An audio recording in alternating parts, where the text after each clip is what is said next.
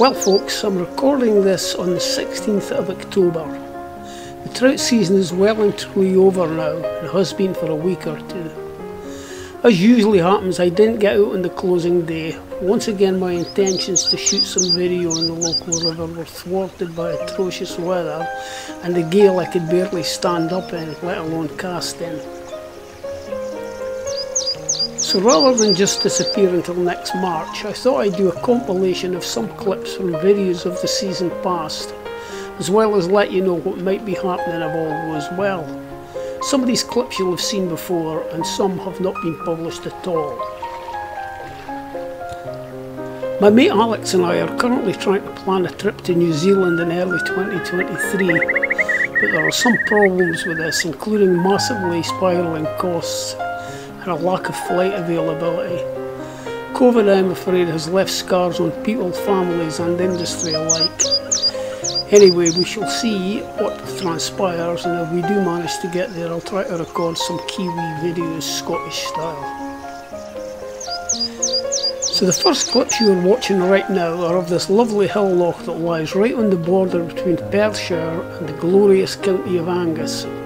I wasn't fishing this time, I just went for a walk with a camera and drone.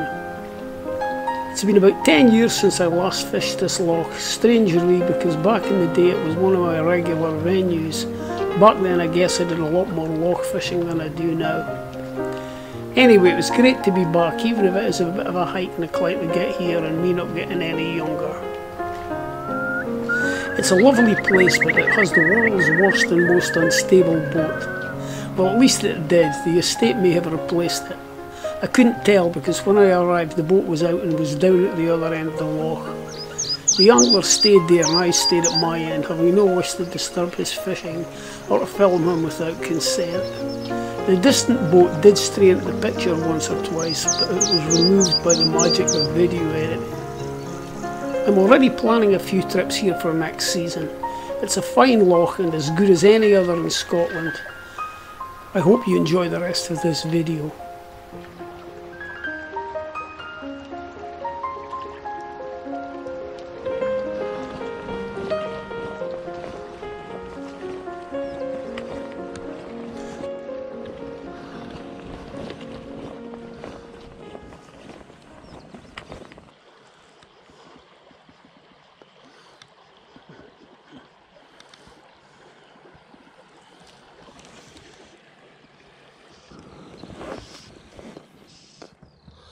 Well, what do you know? I just changed over a dry fly and I just flicked it on the water to see how well it would float, and this fish took it. Isn't that bizarre?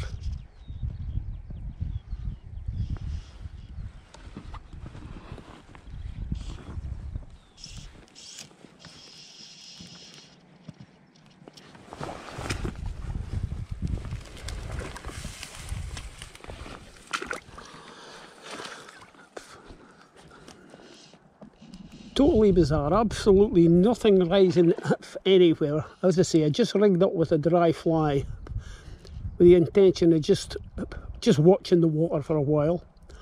So flicks it on the surface to see how well it was floating and a fish took it. How weird is that? Of course I don't have my landing net, it's up on the bank. This could be a bit of a pantomime.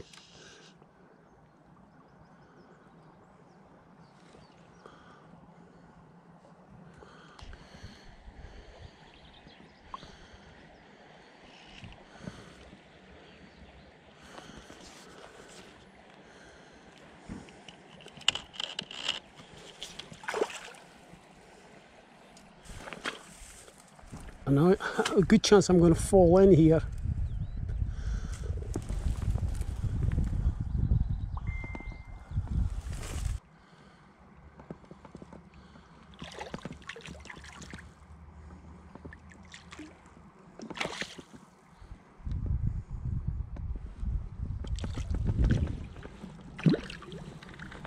Oh yeah, it's a lovely fish. Absolute stonker. chance to check out my new weigh net.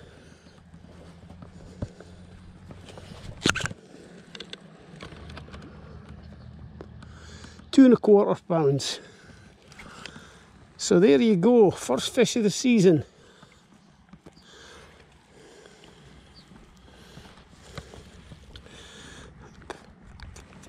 How's that for a fish? Not bad for a wee stream, eh? Back you go. That really was a complete pantomime. Just to recap how that happened. I was just sitting watching the water, decided, right, I'm going to rig up my dry fly in case a rise starts. Flick the fly onto dead water to see how it was floating, and a fish took it. I didn't even have my rucksack on my back or my landing net for anything. I was just sort of relaxing. A fish was the last thing I was expecting there. And it just goes to show it's better to be lucky than good. You can use all the stealth tactics you wish. Matching hatches and creeping along banks looking for risers. But at the end of the day, you just can't beat pure dumb luck. That was incredible. It's astonishing I managed to land that, to be honest with you.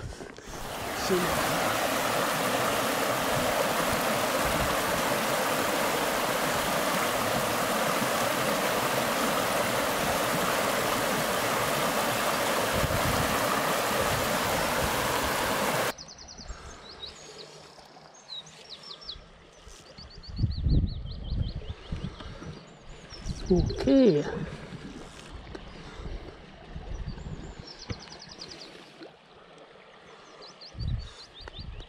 Got a crosswind here, unfortunately. It's kind of whipping the flies across to my left. But the rod casts nicely.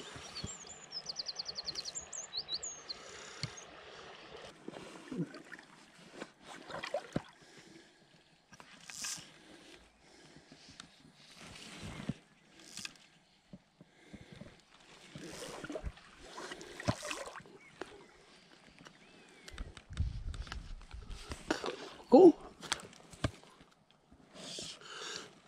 And it's gone. No, it's not. It's a comedy. That fish just dimpled the surface. It took the fly. I better get it away out of that log jam over there.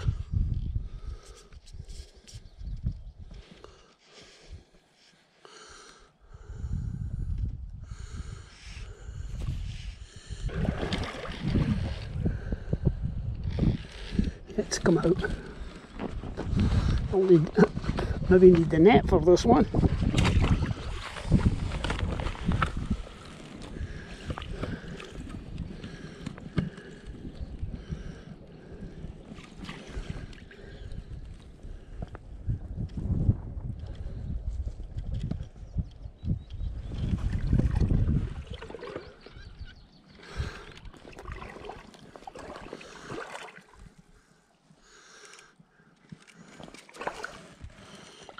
That's a cracker of a fish.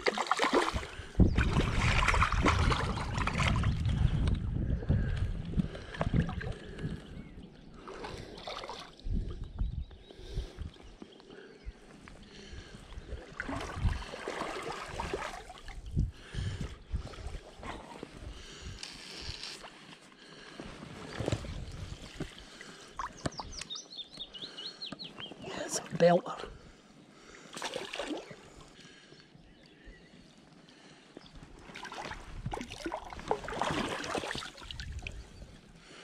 Can't get the net under it.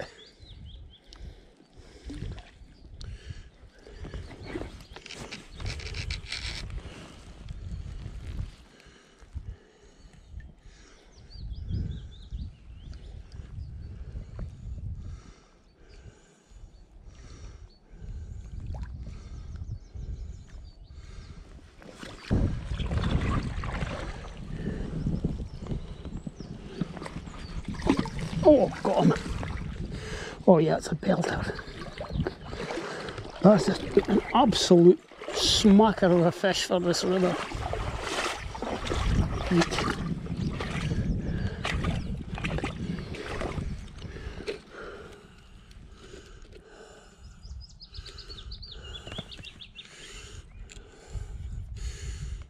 2.5 pounds.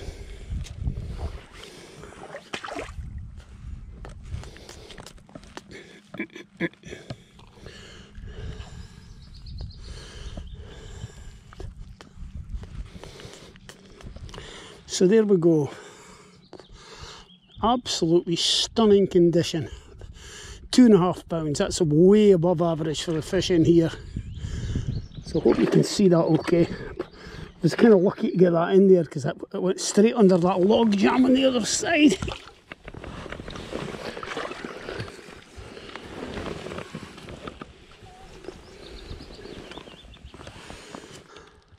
Well now, I might as well just go home because there's no way I'm going to better that today.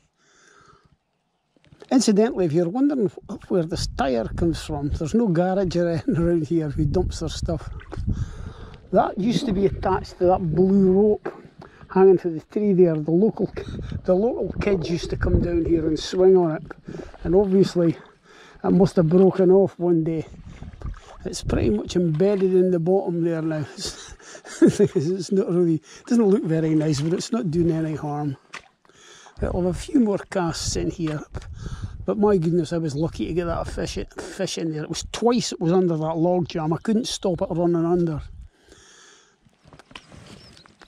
Well, £5 tip it on. Didn't leave much room for margin for error. But I got it out.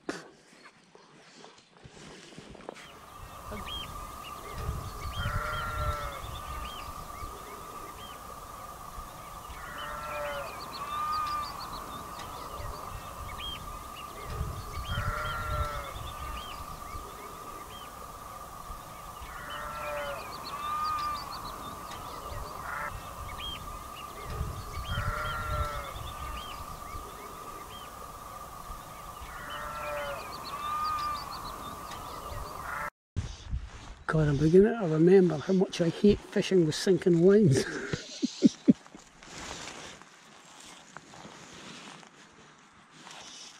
If you're wondering what that annoying creaking noise is, it's this waterproof jacket. Every time I move it creaks. Driving me nuts. I'm going to nip up to the car, switch off for a minute, nip up to the car and change this line because I am not enjoying fishing with it at all. It's horrible.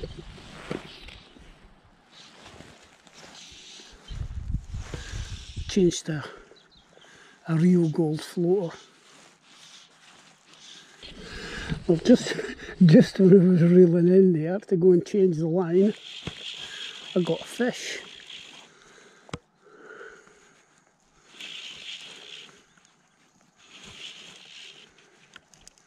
It's a slightly better one than the last one.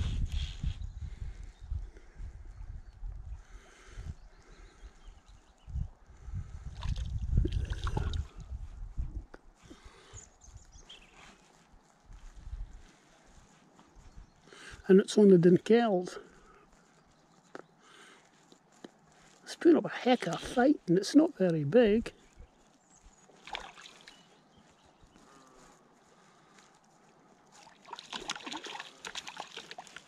Of course I don't have a landing net with me.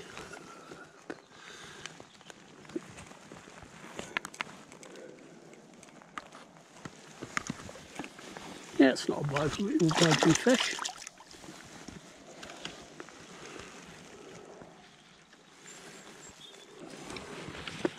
There we go, yeah, it's a nice one. 10 inches maybe. Back you go then. Right, I'm still going to go and change the line because I'm really not enjoying fishing with this at all.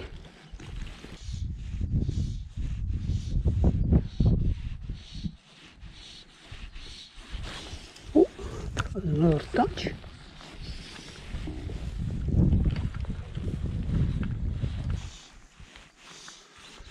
Right, I'll go in here. Whoa!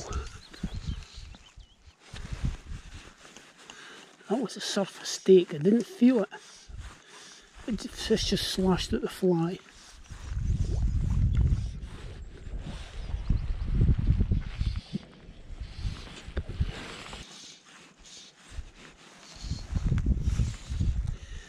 Wind seems to have dropped a wee bit now. It's not any warmer.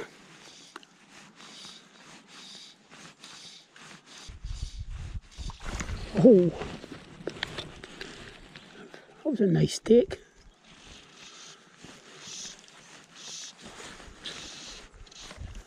Just another wee one.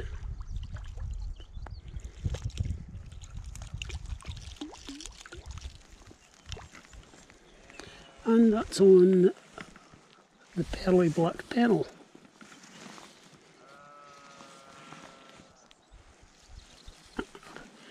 Bonny wee fish, but the emphasis being on wee.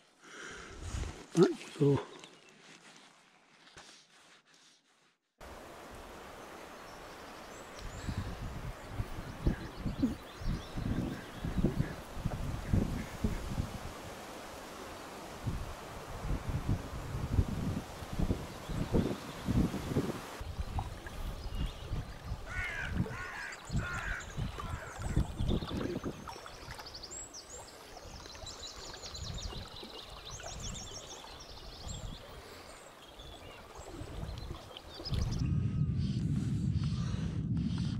That aircraft's moved away. Thank goodness, it was getting a bit painful on the ears.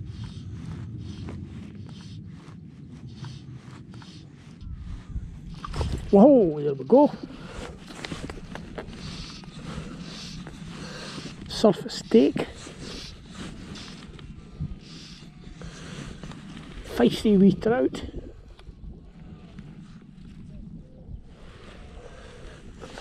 Oh, I can hear a cuckoo. Cuckooing on the other side there somewhere. Yeah, it's a good fight for a wee fish.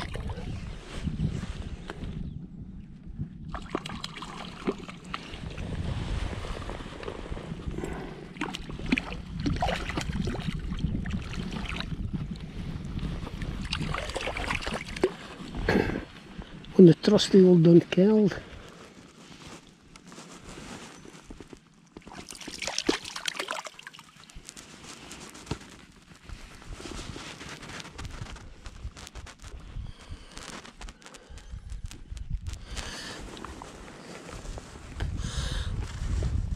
Touch thin, but decent enough trout.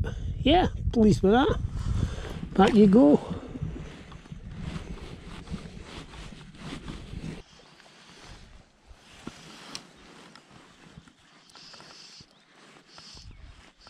Yeah, the cuckoos are in fine voice. I don't know if you can hear that. It's quite faint.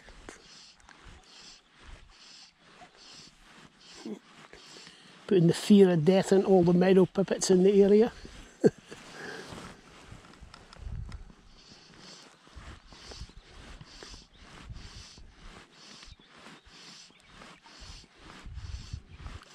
Oh, there's another fish. Another surface steak. God, they are feisty wee things, aren't they?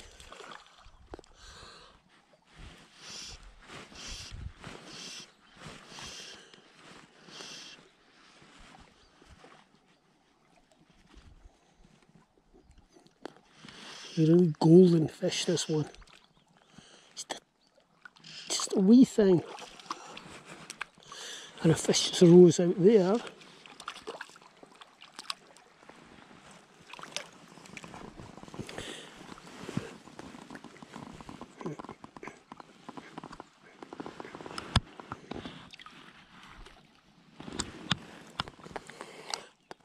It's up for a golden trout.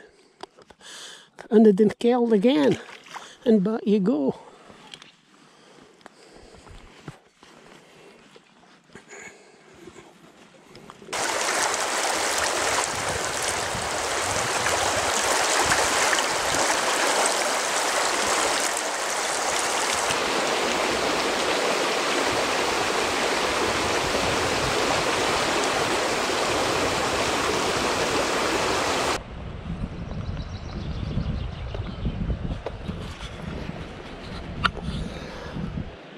Well, I'm down at the water side, and it looks all very familiar.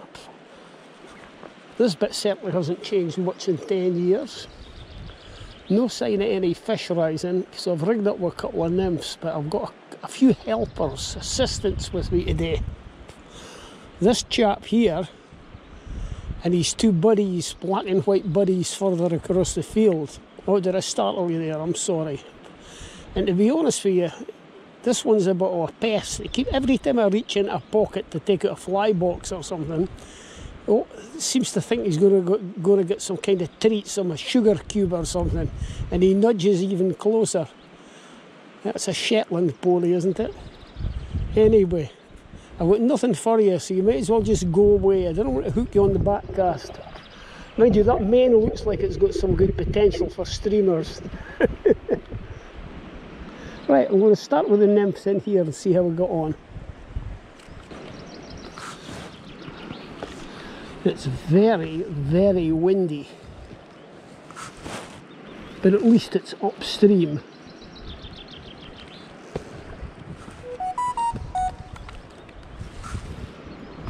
Oh, it's a text or something coming on the phone, which will be getting ignored.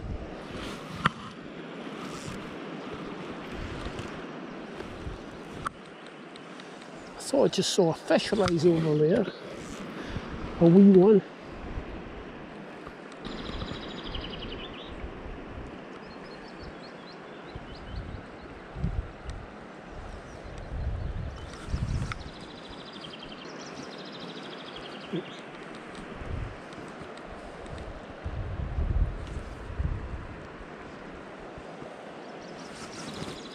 Yep, I'm pretty sure that was a fish rose across the other side there. Maybe the dry fly is in order.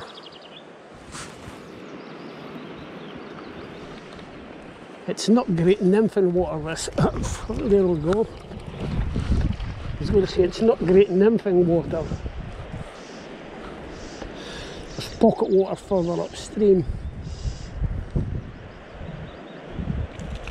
It's not a bad wee fish actually.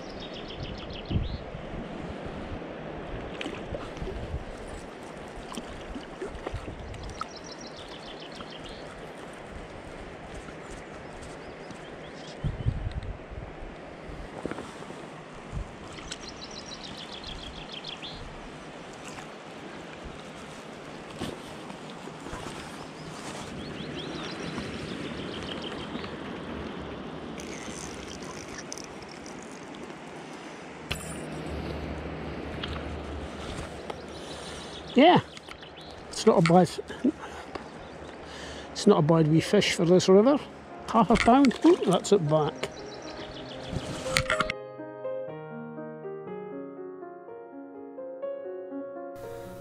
Well folks, that's it for now. I hope you enjoyed this clip compilation. I'll try to keep you up to date on what's happening, so if you've stuck with me this long, then thanks for watching, and I'll see you in the next one whenever that may be. Bye for now.